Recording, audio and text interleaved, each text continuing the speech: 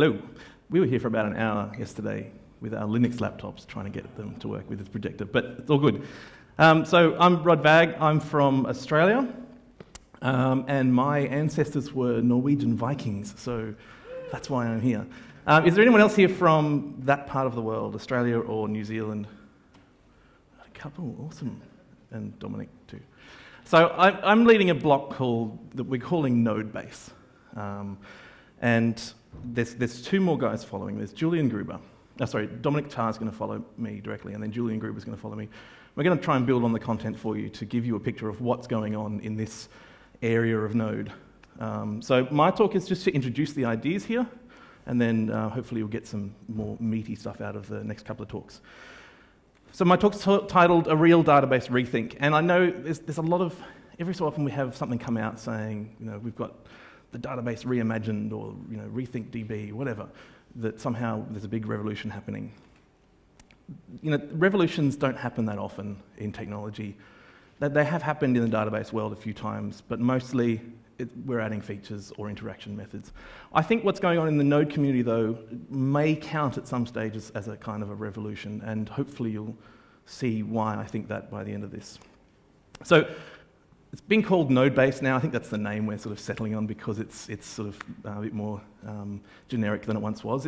Level is the other name, and you'll see why in a minute, why it's called Level, but these two terms are interchangeable in what we're doing. So I'm going to start with the database history. This is not a database. This is a lady loading some tapes onto a big batch computer. But this is the genesis of the database, because not many of us would have been around at this stage, maybe a few of us, but you can imagine the frustration of doing batch jobs and interacting with your data in a serial way.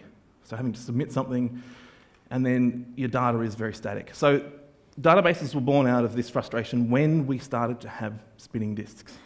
So we moved from tapes and batch to spinning disks, so we could have shared access to our data, and we could have interactivity with our data. So this is where databases started, because we wanted to get to our data a lot more accessible. The first databases were navigational databases. And you'll recognize this idea because it's still around, where each point in the database points to another component of the database. So it's all about links, and you get to data by following the links through the database. You have to navigate to your content. XPath is a good example of a kind of a navigational concept today, where you have to follow particular links to get to what you want.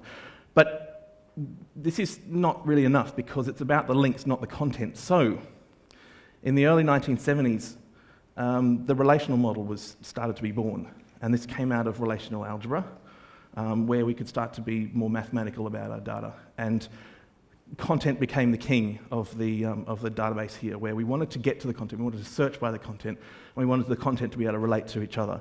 And then SQL came along, and this is probably one of the revolutions. SQL formalized the relational model, gave us a language to interact with our data and manipulate it and deal with the content.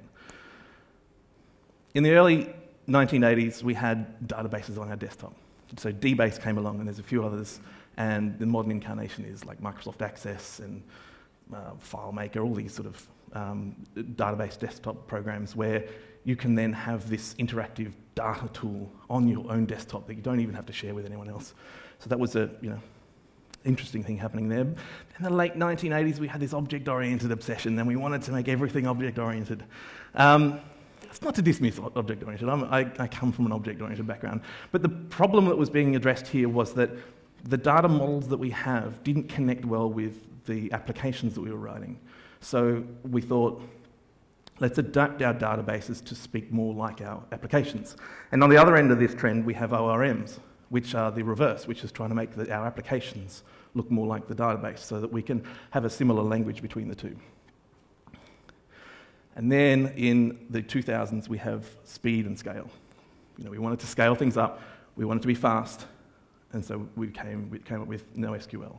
And this is also about being agile. Databases are inherently fairly fixed, and NoSQL databases are about being able to be agile with how we build our data, how we structure it. And then lastly, we've got NewSQL. And I've titled this "Never Let a Beautiful Abstraction Go to Waste." We just can't let go of it because it's so awesome. So this is an attempt to bridge the SQL world with the NoSQL world. So we have the benefits of NoSQL with the benefits of SQL.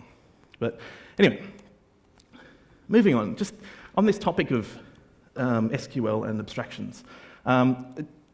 This is what I think is the tyranny of a beautiful abstraction, and I think programmers are fairly guilty of this amongst most communities. We're one of the more guilty communities. When we find an abstraction that fits many problems very well, we'll make it fit lots of problems that aren't, are related, but it doesn't necessarily fit well.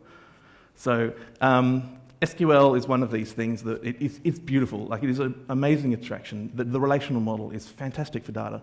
So we munge it into all these different places where maybe we shouldn't be, but it is such a nice abstraction. And so this is an example of Maslow's hammer, which is the truism that, you know, to a man with a hammer, everything looks like a nail. We do this. We're on the search for the perfect abstraction to solve all our problems, to describe the world for us, and then we can use that abstraction across all of the different things that we do. So this is a common theme in the database world. It's not necessarily a bad thing because abstractions are really good and helpful, but we can be blinded by the beauty of the abstraction. So that comes down to what is a database? And this is actually really hard to define, and you won't find very clear definitions of it when you go searching for it, because we all think it's something different. And the evolution of the database has sort of has exposed us to new ideas. So the definition that I have come up with, I think, covers enough that we could all vaguely agree on it. It's a tool for interacting with structured data externalized from the core of our application.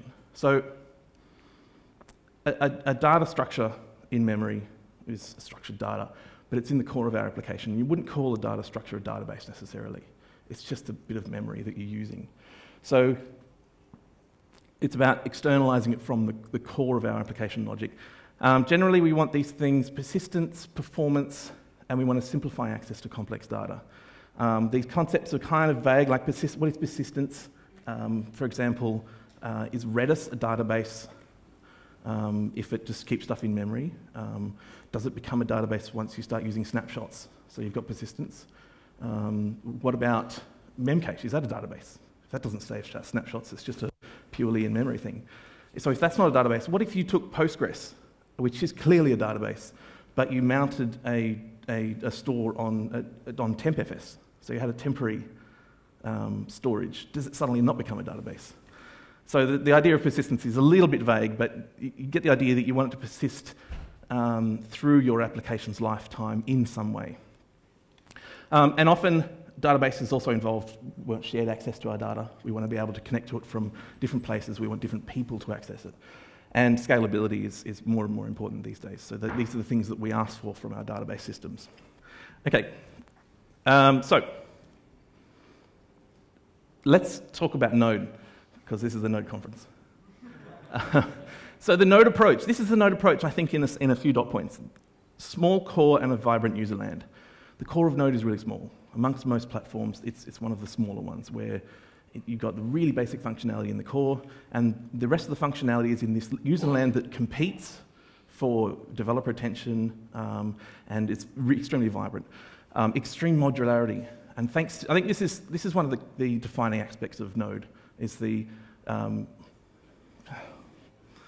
extreme modularity that. I've got no idea what was going on here.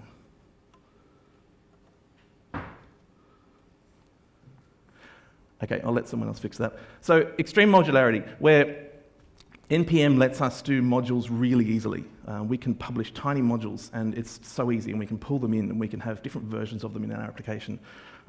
So that's how we develop. And you've all seen the graphs of the package growth in NPM compared to other platforms. And it's not because Node programmers are writing more code, it's because they're writing more packages, and often these packages are extremely small. And then there's this drive to re-implement everything in JavaScript. This is a defining aspect of JavaScript programmers. We want everything in JavaScript. And sometimes there's good reasons for that, because JavaScript truly is a common language across platforms. we can use JavaScript in browsers, we can use it on the server, we can use it on devices. So having things in JavaScript is nice. So, let's do JS Git and all the rest of it. What do I need to do if it stops again? I'll just stay here. Oh, he's going to stay here. Awesome. For the whole day. Okay, so how do we apply that to databases? So we have a small core, and that small core at the moment is LevelUp. It's a simple library. You can get it in NPM, and it's really simple. Everything is a module. So all of the functionality is a module, and you have a competing module ecosystem as well. So you've got modules that do the same thing, and they compete for attention on quality and all the rest of it. And then we're also, this rewrite everything in JavaScript, we're pulling in database practice and theory into JavaScript land, into Node. So we're going out there, we've got people like Dominic who are doing these raids on Academe and going out there getting ideas from the database researchers and pulling them into Node, implementing them in Node so that we can use them. And then what we end up with is targeted solutions to specific problems. So we can take this package of libraries and build targeted solutions for what we're doing. So that's sort of what we're doing in Node. Okay, so this is the Node database ecosystem, and you don't need to understand all of it. It's just this idea that we've got this core in the middle, LevelUp, which is smaller than, it's actually quite small. It's not relative to the size of that line.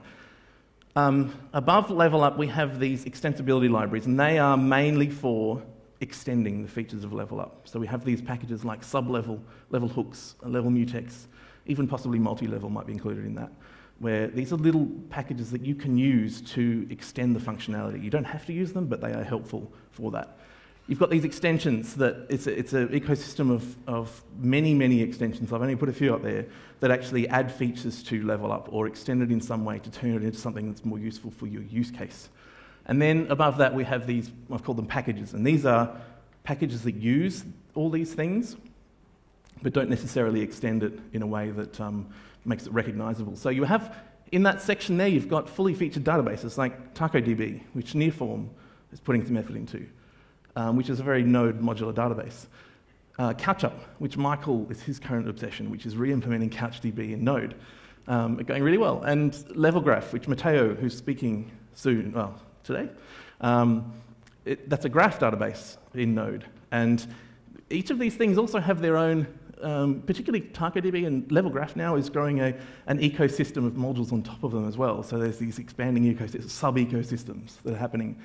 Then we've got tools at the top there, which are tools for interacting with databases. So they're built on these things for interacting with them. And one of the main ones is Lev by Paolo, who's here as well. And this is a tool where you can inspect the contents of your database on the command line. The important bit I want to talk about, though, is the yellow bits below, which are our storage units. So LevelUp doesn't implement a whole database in itself. It's an abstraction layer. And below LevelUp, we have these different storage pluggable storage layers that we can use. The main one that we use, encouraged by default, is called LevelDown. And LevelDown is a wrapper around LevelDB, Google's fast key value store. So when you put these two together, you suddenly have a usable key value store. But you don't have to use it. You can swap it out for one of the two main forks of LevelDB.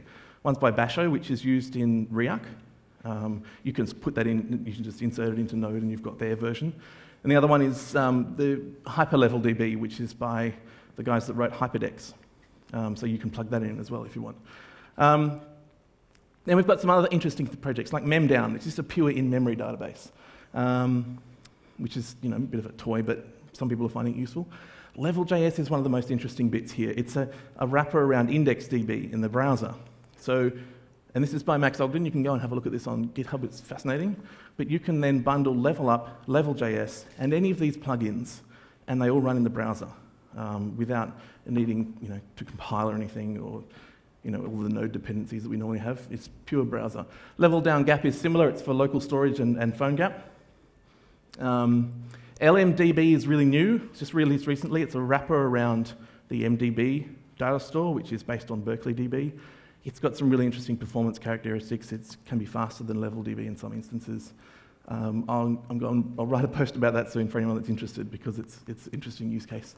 and MySQL down is a crazy experiment, which is backing all this stuff by a MySQL database. So you interact with LevelUp, all the plugins in Node, as if it's a key value store, but you're actually talking to MySQL. Whether or not that's useful is questionable. So quickly, I'll just talk about LevelDB, because LevelDB is part of the genesis of all this. LevelDB is an open source embedded key value store written by Google, primarily designed for Chromium. So it's in every Chrome browser, on Android, on desktops. LevelDB is there backing IndexedDB. And it's also used to store a whole lot of other stuff, configuration data. It's extremely fast. It's sorted by keys. It's one of the important things here. As keys go in, they get put in sorted order. Values are compressed by Snappy, which is a very fast compression algorithm. Doesn't do heaps of compression, but it's very fast. Its basic operations are get, put, and delete. It has an atomic batch, so you do lots of writes in a single batch that either all succeed or all fail. And it has bidirectional iterators, so you can pick any point in the database and you can go forward and backwards in this sorted range. So LevelDB has inspired LevelUp, and it was the genesis of LevelUp. So LevelUp, I'm now saying it's backed by a key value store, because it used to be for LevelDB, but now it's for anything that can implement our primitives. So it's backed by a key value store for arbitrary data. It can be binary, UTF-8, whatever you like, and it's sorted by key. That's the important feature that we need from a storage system. Core operations, just like LevelDB, are put, get, and delete. We have atomic batch writes. Sometimes the storage layer can't implement that, but we tried our best to implement that. Read streams are the version of iterators that are exposed in Node land. They're extremely Node friendly. It's just like using a stream, an object stream, and anything else in Node. And this is the way you interact with your sorted data, and this is where the power of it comes from. We also have a write stream. It's there for the symmetry with the read stream, but we were just talking that actually might be removed from the core because it's a non-essential feature, and there's possibly competing implementations that you might want to swap in and out. And I've put the pictures here of all of the people these are the committers and owners of LevelUp. These guys all have a share in LevelUp and an interest in it. LevelUp is an open project, so what happens is if you submit a patch to it, a pull request that is non-trivial and that gets accepted, you get to share in the ownership of this thing. So these people have all done this, and they're all extremely involved, and so issues get thoroughly discussed, pull requests get thoroughly analysed, and the quality of this code just increases because you've got these extremely smart people all making sure that this thing works really well. It also puts pressure on it to stay small because it's difficult to get new features in. You can't just come along and say, I want message pack encoding in there, because these guys are going to say, no, go make a plugin for it. So this is really good incentive to keep the core small. So if I've got time, I just want to quickly talk about this read stream, because it's one of the key primitives of LevelUp. It's all right, it's here.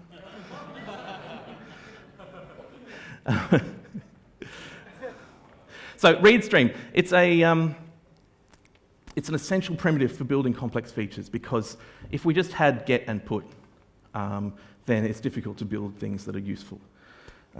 So it's a query mechanism. We can access our sorted data with it. And it has arbitrary start and end values. So you can start at the beginning and end at the end of the data store. You can stream the whole lot of it, or you can start at any point in the database and end at any point. And the point that you start doesn't even have to exist. So you can target it at some key that you think might exist, or a partial prefix of a key, and it'll jump to the next one. So it's a really useful mechanism for finding data and for guessing ranges. So an example I've got here is if you had a database of all of the towns in Ireland, and you want to look up the ones that start with water. I create a read stream, and I give it the start water. Now, there's no town called water, but it'll jump to the first town that starts with water in sorted order. The end, I've said water, and I've put the last ASCII character there. So that includes every word that has water at the beginning, all the way up to if it had water plus the last ASCII character, which is a bit ridiculous. But that would include everything. And what you would get out of this is just 3 values. So it would get in there, efficiently grab 3 values, and spit them out. And this is extremely fast and extremely powerful query mechanism. But what it means is you have to start thinking about key structure, because the sorting means that you have to get things right so that you can query them. So I've put a couple of values in here, a couple of examples, and what we're looking at here is hierarchical descriptors. So let's say we've got a database with a bunch of different things in it. At the top here I've got countries, so the keys start with the word countries, and I've got some separator, and then country names, and I might have every country in the world. The next one are towns. I might have every town in the world, but I start with the word towns, so that it's categorized, then the country that the town is in, and then the town name. So what you can do there, you can say, I want to see all the towns in Ireland. So you say, okay, start with towns, separator, Ireland, and the end, towns, separator, Ireland, with that last ASCII key, and you would get all the towns in Ireland. Same with streets here, streets, country, town, and the street name. But obviously this doesn't suit every case, because you can't get all of the streets in the world, for example, without, you can't get all of the towns in the world. Yeah, so if you have particular needs for your queries, you're going to have to think about key design differently. But the cool thing is that this kind of thinking is built into modules, and we're seeing more and more modules that are available that take away this hard work for you. And one of them is sublevel, which gives you sub-databases that have hierarchical key structures. And even things down to the separator design there. I've used the tilde character, but it's not necessarily the best choice, because if I printed it like the null character, for example, you wouldn't be able to see it. But there's all these things you've got to think about with key structures, but they're starting to be taken care of with these modules in the module ecosystem. So what we have is building blocks. We have a one-dimensional storage array. It's just key values in a big long line, sorted. And we want to take that and we want to turn it into a multi-dimensional tool for customized solutions. So we want to do all of those things that our databases do for us, but we want to target the individual problems that we have in our applications. And we want to build these custom solutions just for those things. Or perhaps we want to actually build a database that has all of the features that we want to use across our application. Not necessarily the best approach, but maybe that works for you. So the level ecosystem is becoming a menu of beautiful but small abstractions. So these little modules that you can piece together to build these custom solutions to the problems in our applications. So that's the end of my talk. But Dominic is going to show some cool modular stuff, and Julian's going to do some live coding around this area. But we have a workshop that's going to be happening at some point where if you have questions on any of this stuff, you can come and ask. But we also have some very structured content for you to work through if you're keen. So I just want to encourage you to have a look into this, try and step back from the preconceived ideas about what a database is and should be, and start to think about what the real needs of your applications are and how can you insert custom solutions, because we're used to running custom solutions. We're used to writing our own web servers. HTTP.create server. You tell that to somebody 20 years ago, and how crazy would that be? We're doing that. We're used to doing that, so why not do the same thing with databases? So that's me, and I might hand over now to Michael. Thank you. Woo.